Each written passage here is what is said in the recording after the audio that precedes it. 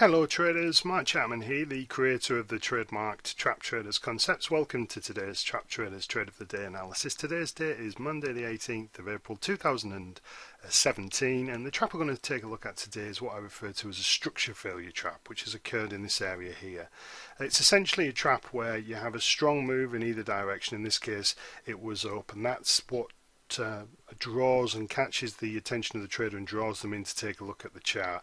And then you get a pullback, and then it looks as if it's going to follow through. It gives the impression as if it's going to, so all your Fibonacci traders pile in, but as you can see, no sooner did they do that, it didn't follow through fully, and now it's gone strongly against them. This is a good pair as well, given the worries in the world about North Korea, etc. The stock markets will be selling off because of that. Australian dollar will suffer, and the safe haven flows will benefit, i.e. Swiss franc, Japanese yen, etc. So if we get a bit of a pullback, this looks like a pretty good place to get short. And if you'd like to come and join me in my brand new inner circle to learn the tactics that we trade against everybody else's positions, so everything that you think you know about trading, we've turned it on its head, deconstructed it, reverse engineered it, and essentially use it to our benefit. So we only ever take a trade when our opponents are weak. So in this example, anybody who went long in here, who was drawn in by that move higher, they're now losing money. Full stop, can't be argued, draw a line in the sand, right? And where the place that stops likely under that level, but what we know about humans is that humans are not a very disciplined bunch, so as price starts going against their position, a lot of them would cancel their stop losses, and now they are holding that position. And just imagine they bought somewhere in here believing it was going to follow through, holding the position in here. It's just a fact of life, they're now losing money. So I only ever want to enter when that's occurring.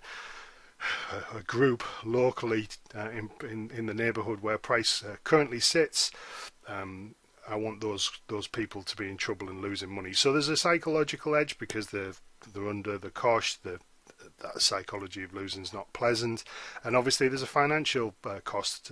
They're losing money, so that's always present whenever we take a trade. And you might say, well, you're looking at this in hindsight. Well, no, we're not. We're looking at this in real time. It's wrong to believe that the traders in here, you're not taking note of what their actions were, and realizing that a lot of people are not very good with discipline. They hold on to positions and things like that. You're missing out an awful lot of information if you're not understanding the psychology, the pain associated with the psychology of a price chart. So these people are losing. That's always a good place to be if you're going to enter the market. Your opponent's under pressure, losing money, and then you act, and only when those conditions are there. And as I said, it's not in hindsight. This is playing out in real time. The difference is these people. It's pathetically simple, but they didn't wait. Obviously, you've got to understand, the structures and what makes people take trades and things like that.